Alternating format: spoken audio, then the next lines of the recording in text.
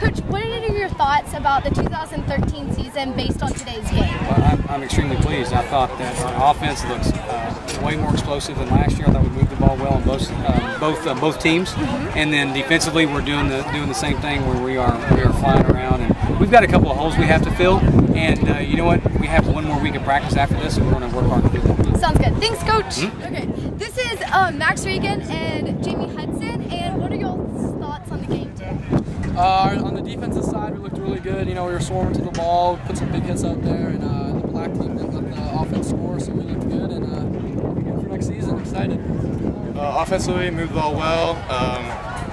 Offensive line got a good push all day. Receivers got good routes in and made some big plays, and I'm excited for the season. Any shout-outs? Shout out to my snipers. Shout out John O'Grady. Shout out Christian Reyes. Shout out the Viper Nation.